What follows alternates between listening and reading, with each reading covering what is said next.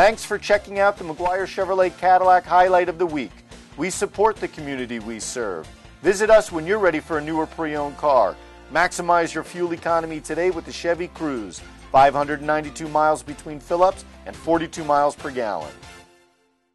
Lenape Valley comes out on fire in this one. Watch Tom Hoyt convert the good look from Scott Brady, and Lenape Valley takes a 3-0 lead over North Warren here at North Warren. The Pats make it 8-0 here. Watch Brady knock down the tray from the top of the arc for Lenape Valley, and they're rolling. Lenape Valley keeps pouring it on early. Watch on the run out, Brady finds Kenny Costa from the wing, and he buries a 3, and Lenape Valley has an 11-0 lead. And Lenape Valley goes up 13-0 here. Watch Bobby Pregno with the nice reverse layup for the Pats, and they have a great start. Okay, North Warren finally settles in and makes it a 13-8 game after one quarter with a run out of its own, and the Pats score here as Glenn Nanius, the talented sophomore, posts up and scores, and it's only a 5-point game after one quarter of play. Second quarter we go, and North Warren makes this a 2-point game off the scramble.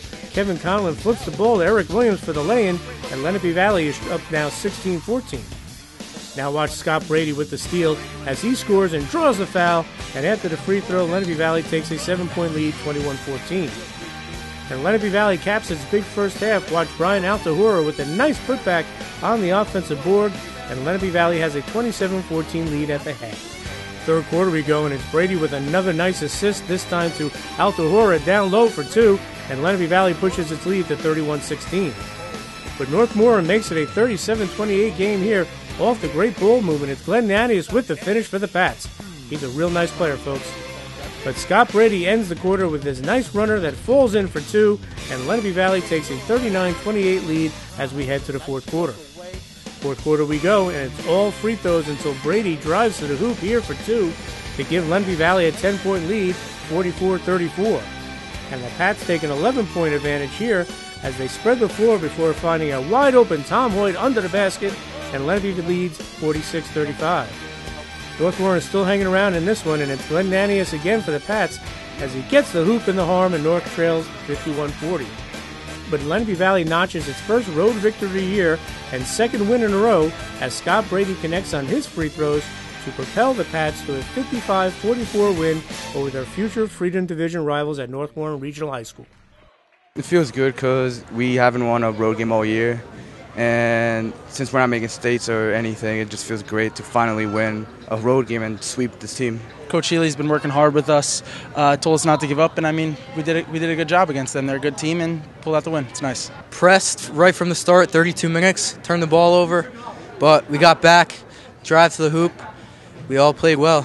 Bobby Pregno's a great athlete, and tonight his assignment was to slow down Glenn Nanius of North Warren, and he was up to the task. Glenn Nanius is a great basketball player. He showed himself at the end. I mean, he was pulling out some spin moves that I don't think any of us could have stopped. But, I mean, we did a great job, enough to hold them to get a win. Lenape Valley jumped out to a quick 13-0 lead, and they never really looked back. It was big, but coach just told us to keep our composure, and just press them and be nasty on the court on defense. It was real big. We weren't expecting it, but we just kept pressuring, making shots, all we had to do. His Lenape Valley team so young, Coach Dan Healy wishes the season would never end. I think I told you last time, I just wish this season was about 20 games longer because we're really playing our best basketball right now.